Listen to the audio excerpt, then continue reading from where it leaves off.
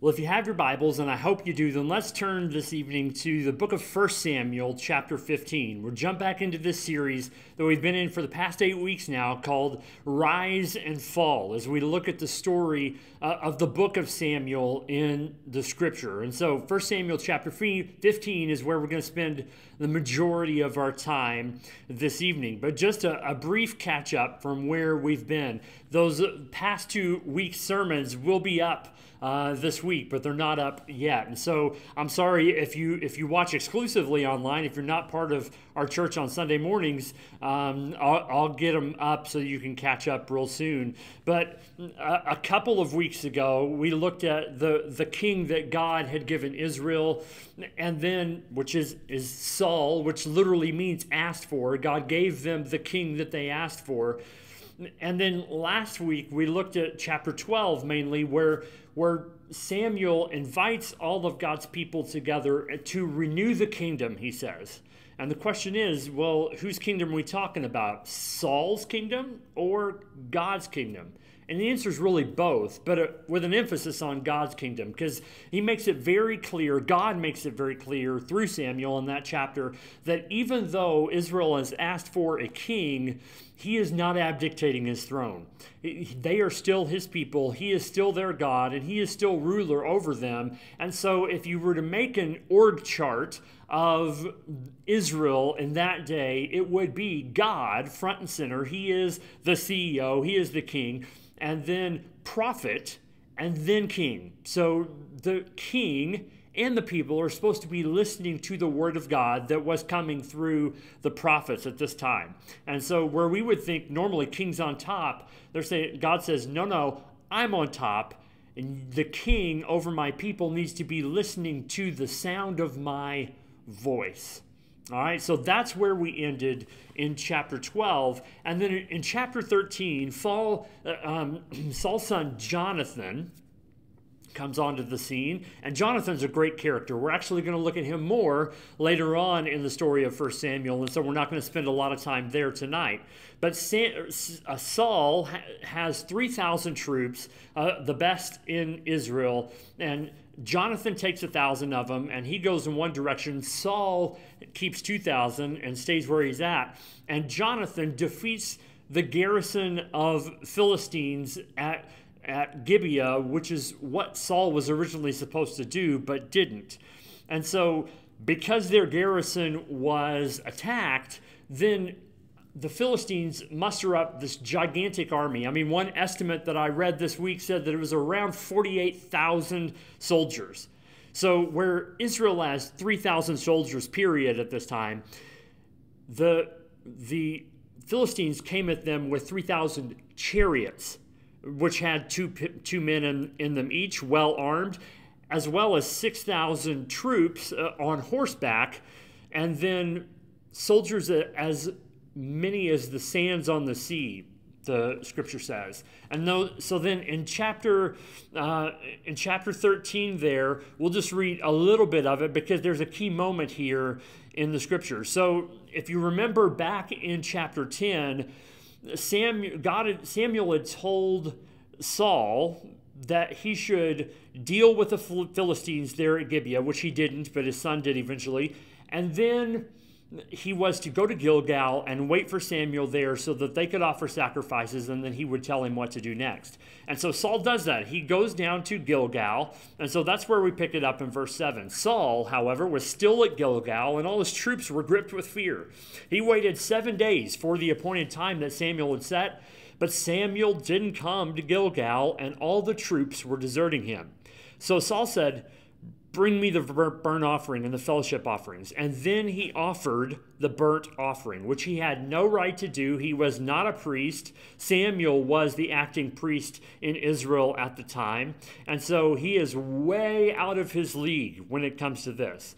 And so just as he finished offering the burnt offering, Samuel arrived, of course. And so Saul went out to greet him, and Samuel asked, "What have you done? What have you done, Samuel?" And then Saul answers, "Look, I saw the troops that were deserting me. I've been waiting on you for a week now, Samuel. Where have you been? Where were you a couple of hours ago when I was, debating on whether doing this or not?" When I saw this gigantic army that's gathering at Mishmash, I thought they're going to attack me and the soldiers are deserting me. And so he says, I forced myself to offer the burnt offering. I didn't want to, but I just had to. And so then Samuel says to Saul in verse 13, you have been foolish. You have not kept the command of the Lord your God gave you. It was at this time that the Lord would have permanently established your reign over Israel, but now your reign will not endure. The Lord has found a man after his own heart, and the Lord has appointed him as ruler over his people, because you have not done what the Lord commanded. So we just 3 times, in fact, saw this king anointed. And now, in the very next chapter, you see the beginning of the end of the rule of Saul. And in fact, in chapter 15, which is where we're going to spend the majority of our time tonight, we see, from God's perspective at least, the end of Saul's reign. Now, it takes another couple of decades for Saul to actually not be on the throne. Spoiler alert, the last chapter of 1 Samuel, Saul dies. So all that time in between, he's still technically on the throne, but as far as God's concerned, his rule, his reign is over. Now, chapter 14, we're not going to spend a lot of time in tonight because it's mainly about Jonathan. And so when we see Jonathan later in the story, we're going to go and pick back up and look at chapter 14 as we look more at Jonathan. So then chapter 15. Chapter 15 starts talking about the Amalekites. All right, and so we need to go back and go, who are these Amalekites? Well, they are descendants of Jacob's brother Esau. Amalek is Esau's grandson. All right, so they're distantly related to the Israelites. And here's the rundown on them. They're basically a barbaric, evil, sadistic people who have been a thorn in Israel's side for hundreds of years at this point, as well as all the other nations in that area. They're this nomadic or semi-nomadic tribe that was kind of on the outskirts of Israel's territory out in the desert, and they were basically marauders. I mean, they were bandits. Think ISIS or the Taliban or Somali pirates in our day, all right? And that would be getting close to kind of what these people were like. And so when Israel was first coming out of Egypt, when God had rescued them and they're headed towards the promised land, the Amalekites were actually the first people that attacked Israel. And on the very day that happened, God said this, write this down on a scroll, Moses, as a reminder and recite it to Joshua. I, the Lord, will completely blot out the memory of Amalek under heaven. When I hear write this down, just because I love country music, I automatically think of the George Strait song, write this down. Take a little note to remind you, Moses, in case you didn't know, that the Amalekites are evil and they're going to have to go. Write this down and remember it. And then he repeats it again in Deuteronomy as Moses tells Joshua this. And then now here in 1 Samuel chapter 15, God says, it's time to make good on that promise. Look at verse 1. Samuel told Saul, the Lord sent me to anoint you as king over his people Israel. Now, listen to the words of the Lord. This is what the Lord of armies says. I witnessed what the Amalekites did to the Israelites when they opposed them along the way as they were coming out of Egypt. Now go and attack the Amalekites and completely destroy everything they have. Do not spare them. Kill men and women, infants and nursing babies, oxen and sheep, camels and donkeys. Now, let's be honest, those words are hard for us to read and comprehend, aren't they?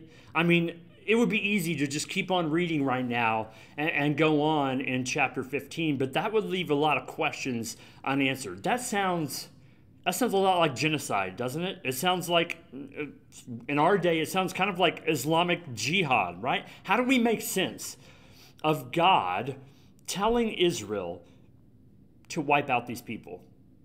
Is this the God of grace or the God of genocide? Well, let's just back up for just a second and kind of lay the groundwork for talking about this kind of thing, which is from I heard one pastor say it this week, this week, and I love it. From creation to new creation, from beginning to end, the Bible reveals a God who is holy and just and good. And as God, by the way, he gets to define what those terms mean because he's God. So when we try to understand hard topics for us to understand like this, the first thing that we have to come at as believers is we are coming at this from a place of humility, not accusation. All right? We are not coming at it thinking that God's this evil person because we know better, because he has been better than that to us. And so we don't forget the whole of what the Bible teaches about him when we focus in on these few phrases. Another thing that I just want to point out here is that this is a war of God's justice, not of Israel's conquest. See, the judgment of the Amalekites here is not Saul's idea. It's not Israel's idea. It's not Samuel's idea. It is God's idea alone. They weren't looking to go fight the Amalekites. But rather than just striking these people dead, which he could have done, God chose to use his people as the tool that was in his hand to administer his divine judgment. So God, who is sovereign over all, who sees all, who knows all, he knows all of it, including all of the suffering and the death and the destruction that these people have been wreaking havoc on the whole world around them. And he's been very gracious to them. He's given them a couple of 100, 300, 400 years to repent. But the scripture says that the Lord's Spirit doesn't deal with man forever. And eventually he says, enough. Time is up for the Amalekites. Scripture's clear from the beginning to the end about this as well. God will judge every nation one day. Their day was this day. And you think about how nations normally go to war. They go to war at least partially to enrich themselves, right? That's not always the main reason even, but there's always at least a few people in the background trying to make use of the spoils of war for their own good. Which is why it's so important to see the specifics of what God is saying to Israel here. Destroy everything. Don't take anything away from this. This is not your battle. It's mine. I'm just telling you to go handle the details. You are not to profit a single penny from this. It was God's judgment using Israel on the Amalekites, which you can say, oh, that's fine and good, but what about these innocent people? What about the nursing infants? Well, part of that is the way that we as Westerners think about justice versus Eastern thought, and the Bible is an Eastern thought book. I mean, it's universal, but the avenue, the standpoint that it's coming from is this Eastern thought most of the time, which is much more communal rather than individualistic. And both of those are represented in Scripture as aspects, different angles to view God's justice from. And you can see that, and we'll see these both of here real quick. Listen, on the Eastern communal kind of side of justice, we are not lone individuals. As much as we love to think about rugged individualism, what you do affects the people in your community and in your nation, and what other people do affects us as well, whether for good or for bad. I mean, you see this play out in families. If you come down a step from nations or cities, children who were born as drug babies or with fetal alcohol syndrome, they didn't do anything to deserve that. They didn't do anything different than a baby who was born in a healthy family, but they suffer because of their parents' sin. That's just a reality of living in a fallen world. And so for God to take out this entire nation that is nothing but evil, in some ways it's actually a mercy towards them, because what would have happened had they had they grown up to be good Amalekites? Well, they would have followed in their parents' sadistic ways, no doubt.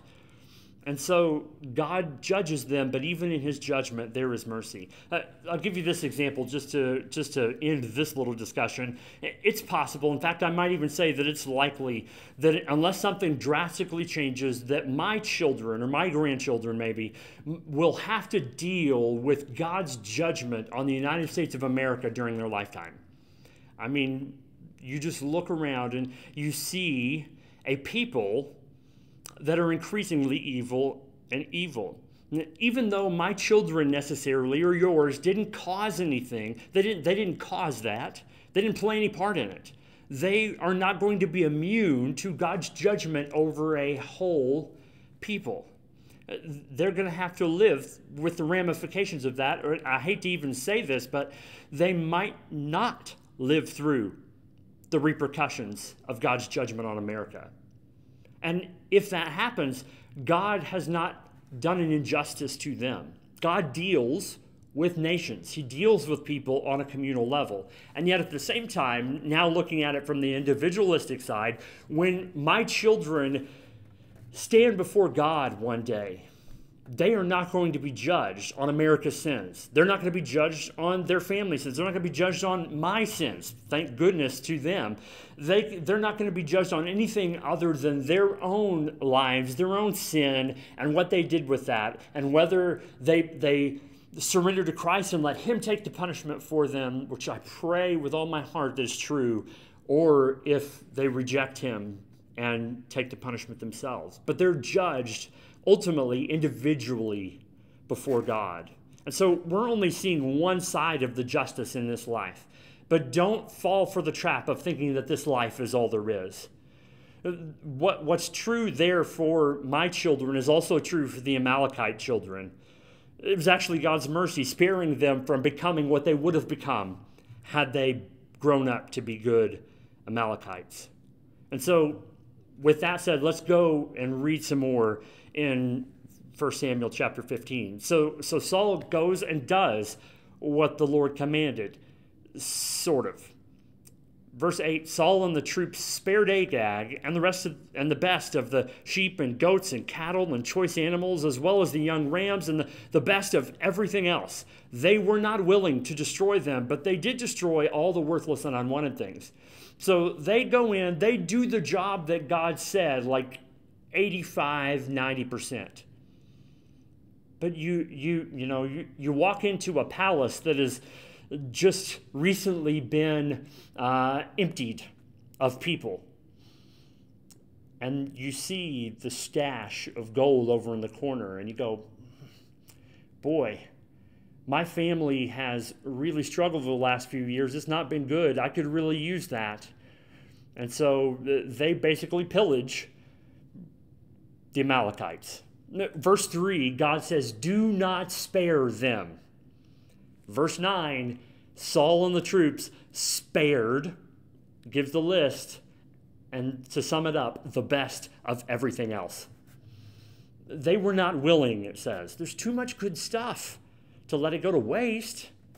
And now look at God's response to what happened. Verse 10, then the word of the Lord came to Samuel, I regret that I made Saul king, for he has turned away from following me and has not carried out my instructions. So Samuel became angry and cried out to the Lord all night. Now that verse brings up a whole other theological discussion that we don't have a lot of time to dig into tonight, which is how can a God who knows everything, knows what's going to happen, knows the deepest part of people's hearts, how can he regret something? That's kind of hard for us to wrap our minds around, isn't it? It's a good question. Like I said, we don't have time to dive into it deep tonight, but let me just say this. You always let Scripture interpret Scripture. You always let the clear things that the Scriptures say interpret the things that are harder to understand. For instance, later on in verse 29 of chapter 15, Samuel says, furthermore, the Eternal One of Israel does not lie or change his mind, for he is not man who changes his mind. So if both of those things are true, and they are, that God says he regrets making Saul king, and he does not change his mind, then we have to go, well, in that case, God's regret must be different than human regret. And also, before we leave this, let me just remind us again that we are reading a story where God is the main character, and he is not a character that is just outside of the story with an unchanging will. He is that, but he's also inside the story, and he's explaining his emotions and his feelings to us in human terms that we can understand, including in time that he is not bound by, but he's revealing himself in that way. We're talking about a God. I used the example this morning of parents who, you've ever watched your child do something. They don't maybe even realize that you're watching, but they're getting ready to do something that you know that they're not supposed to do, that they know they're not supposed to do, and you know the punishment that's going to come if they do it. And you're watching going, oh, come on, you can do it. Don't disobey. And then you watch them do it. Now, you knew it was going to happen, but you still feel your heart sink the moment that they touch whatever it was that they weren't going to touch. And that's what God is saying here. In fact, some translations say, I'm grieved. I'm grieved that I made Saul king because he's turned away from following me.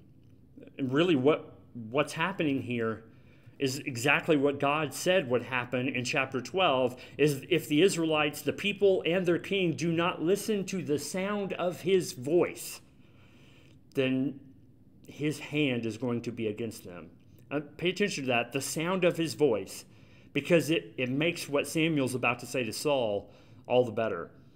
So Samuel gets up that next morning after crying out to the Lord all night, and he goes to confront Saul, asks where he is. Turns out Saul's off building a monument to himself because of this great victory that God had given them. And so then Samuel goes and he confronts him. When Samuel came to him, Saul said, "May the Lord bless you. I have carried out the Lord's instructions." And then Samuel replied, "Then what is this sound of sheep and goats and cattle I hear?" What's that sound of bleating, of baaing, whatever sound goats make? What is that sound, Saul? Oh, you did everything the Lord said, huh? Saul was caught red-handed. All those animals have the tags in their ears that say Amalekites. And then Saul answered, "The troops brought them from the Amalekites and spared the best sheep and goats and cattle in order to offer a sacrifice to the Lord your God. But the rest we destroyed." I love Samuel gets so frustrated here. He says, "Stop. Enough, Samuel, or enough, Saul. I know what you did. I understand what happened, and it is not good. Stop," exclaimed Samuel. "Let me tell you what the Lord said to me last night." "Tell me," he replied. Samuel continued, "Although you once considered yourself unimportant, haven't you become the leader of the tribes of Israel? The Lord anointed you king over Israel and then sent you on a mission and said, 'Go and completely destroy the sinful Amalekites. Fight against them until you have annihilated them.' So why didn't you obey the Lord? Why did you rush on the plunder and do what was evil in the Lord's sight?" "But I did obey the Lord," Saul answered. "I went on the mission the Lord gave me. I brought back King Agag of Amalek, and I completely destroyed the Amalekites. The troops, they took sheep and goats and cattle from the plunder, the best of what was set aside for destruction, to sacrifice to the Lord your God at Gilgal." And then Samuel said, "Does the Lord take pleasure in burnt offerings and sacrifices as much as in obeying the Lord? Look, to obey is better than sacrifice. To pay attention is better than the fat of rams. For rebellion is like the sin of divination, and defiance is like wickedness and idolatry. Because you have rejected the word of the Lord, he has rejected you as king." And those were some tough words for Saul to hear, as we'll see in a few minutes. So, application for tonight. We're going to walk through the rest of this chapter as we go, but here's the first thing. Incomplete obedience is complete disobedience. Let me say that again. Incomplete obedience is complete disobedience. See, by taking the best of what the Amalekites had, not only did Saul corrupt God's justice that he had told them to do against the Amalekites, he became just like them. This King Agag, he's the leader of this band of violent marauders who pillaged other people with unprovoked attacks. And now by his disobedience, that's exactly what Saul and the people of Israel have done. Remember, the people asked for a king like the nations, including the Amalekites. And they got what they asked for. Literally, Saul's name means asked for. They got what they asked for, and here it is. See, when we're talking about obedience to the God of the universe, we're talking about complete obedience. Not partial, not just part of the way, complete obedience. And yet, that is so hard in our own lives. If any point along this way you have felt sorry for Saul, and especially in chapter 13, it's very easy to, because everything that Saul did made sense from a worldly perspective. He's been waiting 7 days, a week, for Samuel to show up, and he still hasn't. And he still hasn't. He's still waiting. It's 3 o'clock, it's 4 o'clock, it's 5 o'clock. He's going, where is Samuel? I see 50,000 people on the other side of the gorge getting ready to come over here and take out my 2,000 that ends up being about 600 by the end of the week because they're deserting him. He's going, something has got to be done here. Bring the sacrifice. He's a king who is taking command. He's taking leadership. He is making a decision because it is looking really, really bad for the people. From a human perspective, everything that he did made sense. And it's easy to sympathize. And when Samuel shows up to go, my gosh, that's harsh for what Saul did. He just went ahead and did the sacrifice. But when you remember the hierarchy, God, prophet, king, when it comes to the promises of God, it was the absolute worst thing that Saul could have done. And then from then on, it just keeps on snowballing all the way through the rest of this book. Saul's going to spend the last decade of his life running around the wilderness of Israel trying to hunt down David, who was not a threat to him at all, because he's so worried, because in this chapter, the word of the Lord and the Spirit of the Lord moves away from Saul because he obeyed the Lord 90%, 85%, 95%. But incomplete obedience is complete disobedience. Did you catch what Samuel said there? It's interesting, the comparison that he makes between defiance of what God said. Let's read verses 22 and 23 again. Does the Lord take pleasure in burnt offerings and sacrifices as much as in obeying the Lord? That's a rhetorical question. The answer is no, he does not. Look, to obey is better than sacrifice. To pay attention is better than the fat of rams. Look at this. For rebellion is like the sin of divination, and defiance is like wickedness and idolatry. Incomplete obedience is complete disobedience, and defiance is like divination. We don't use that word a lot, but divination is usually some sort of dark art where you're trying to look and find out what to do by some other means other than God. You're looking at your horoscope. You're getting your palms read. You're pulling out the Ouija board, like a lot of people probably will be this weekend. You're doing a seance. Whatever the case may be. to try to find some other way of understanding what to do. We're trying to get some knowledge or understanding. I like the way John Piper put it. He says, what I just said, that divination's a way to know what to do apart from God's word and his counsel, and that's exactly what disobedience is based on. God says one thing, and we say, I think I'll consult another source of knowledge, namely myself, right? He calls it the little wizard of our own wisdom. I'm going to consult with the little wizard of my own wisdom, because Samuel says here, God says through Samuel here, that rebellion, defiance of his word, of his commands, of the way that he wants you to live your life, is exactly the same thing as witchcraft, essentially. Now, I assume that most of you, watching this right now, you may have a candle lit, but I seriously doubt that you've got, a circle of them and a satanic symbol up there or a Baal that you're going to worship, and you're going to, sacrifice some kittens and cut off the heads of some chickens and sacrifice them to the devil tonight. If you are, I'm going to pray for you. You should not do those things.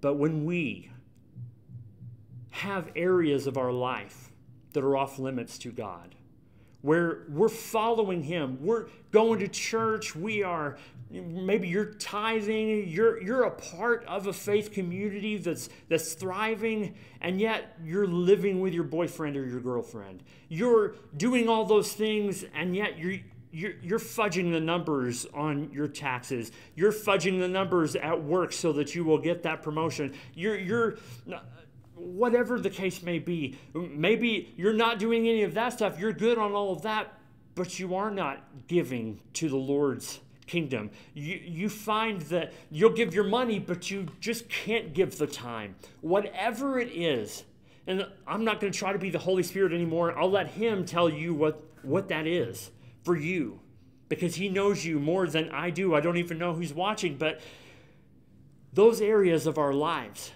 they're essentially the same as witchcraft. It's the same lie of the devil that he told Eve in the garden. You can have the knowledge of good and evil. You can be the one who decides.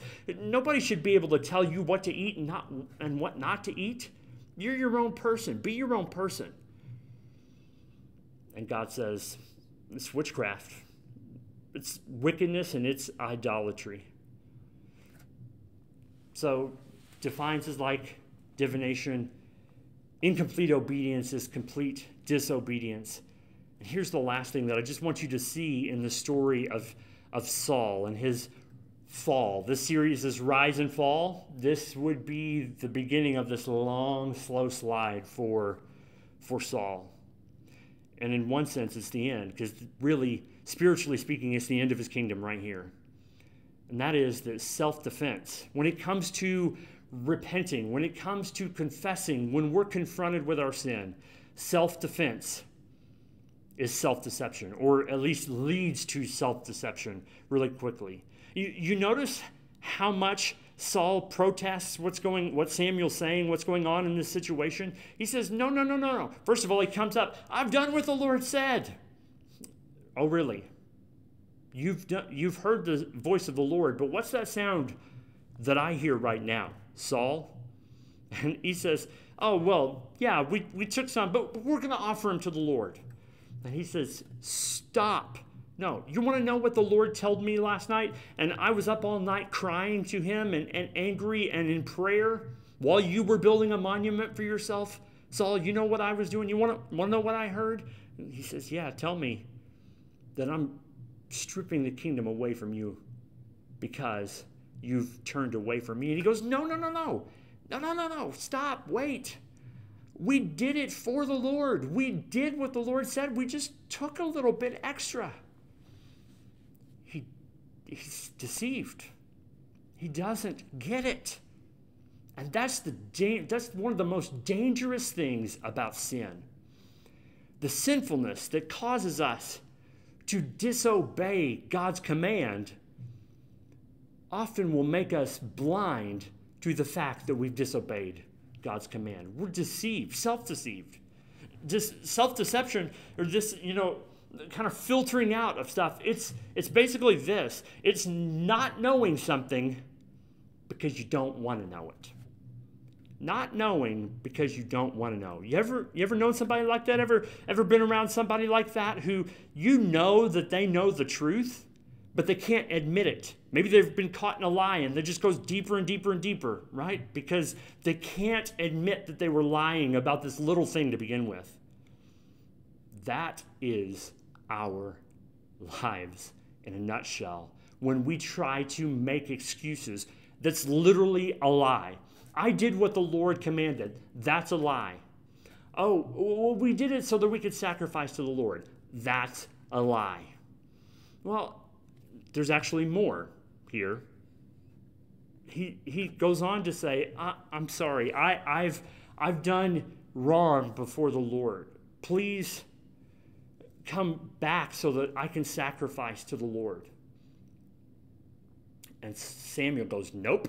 I will not come back because you have walked away from the Lord and the Lord has stripped the kingdom away from you. Now, why wouldn't God accept his repentance? Right? Why wouldn't God? That sounds really good. That sounds really good. And yet, just a few verses later, the next thing that Saul says is, come, honor me before the people, and they'll all bow and worship the Lord. He's not talking about some repentant sin offering. He's talking about the fellowship offering that they would have because they won this great battle. He doesn't want to lose face with the people. He's still worried, even though he may be done with the little monument he was building, he's still worried about building up himself in front of the people. It's not real repentance. Samuel says to Saul, the Lord has torn the kingship of Israel away from you today and has given it to your neighbor who is better than you. That's a harsh word. Your neighbor who is a better man than you, Saul. And we're going to meet that better man as a little shepherd boy next week in chapter 16. But as we'll see in this book, he's far from perfect. I mean, he is, yes, the great King David, but there are some moments in his life that are decidedly, not so great. In fact, you just think about the issue, all of the sin with Bathsheba and her husband Uriah. I mean, by almost anyone's standards, looking at that whole situation, what David did was way worse than what Saul did here. But we're not going by other people's standards. We're going by God's standards. And both of them said the same thing. I have sinned.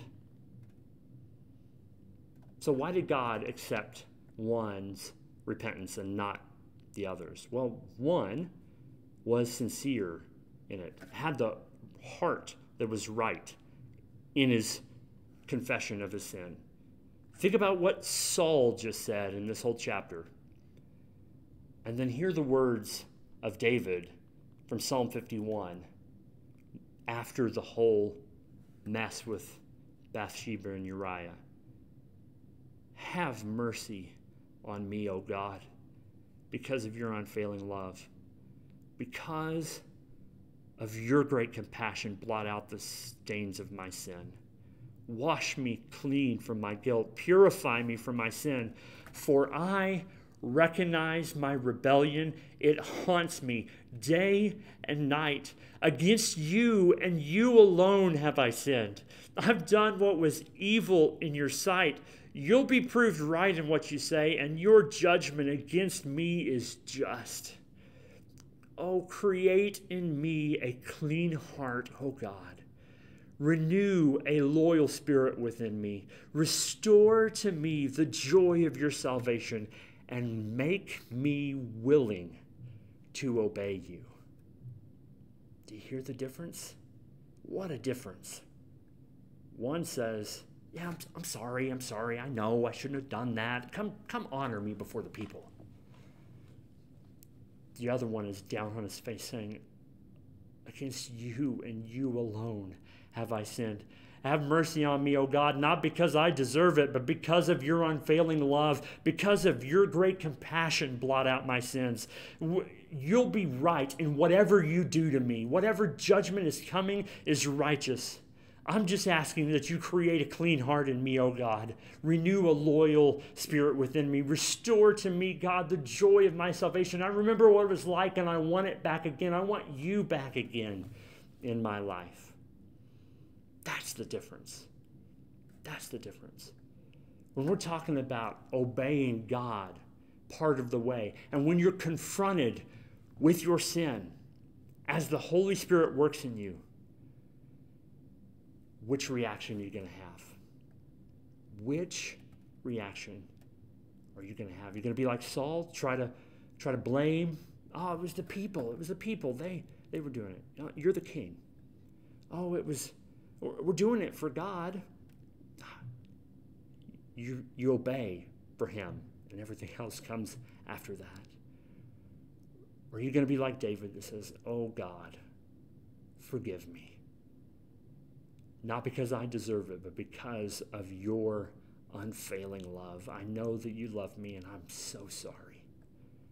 We didn't read the rest of that passage tonight. You can read it in your Bible there, but Samuel turns back, and he says, bring Agag here. And he finishes the job that Saul didn't do. He hacked Agag to pieces, it says. Where's your Agag? Because God is asking you, requiring of you and me tonight to hack him to pieces. Today is the day that that part of your life that is not surrendered to him needs to die so that we can be obedient and follow him, not 50%, not 90%, 100% surrender, listening to his voice and being able to hear it, because there's no more sound of animals in the background. Would you pray with me? Father, I pray right now, by the power of your Spirit, for all those who are listening right now, that you would reveal to them, as you revealed to me, the Agags in our life, the sheep that are the reminders of these areas where we're not following you. And God, I pray that this would be the night that they die. By your grace, by your Spirit, give us the courage and the wisdom. God, search us, know our hearts. See if there be any wicked way in us, and lead us in the way everlasting. And we commit to you again tonight, October the 30th of 2022, that we are going to follow you 100%. You tell us where to go, and we will go. You tell us what to do, and we will do it. You tell us what not to do, and we won't do it. You tell us what to say, and we'll say it. You tell us what to give, and we'll give it. You have control over us. We are listening for your voice. So speak, O Lord, because your servants are listening. For the glory of your name. Amen.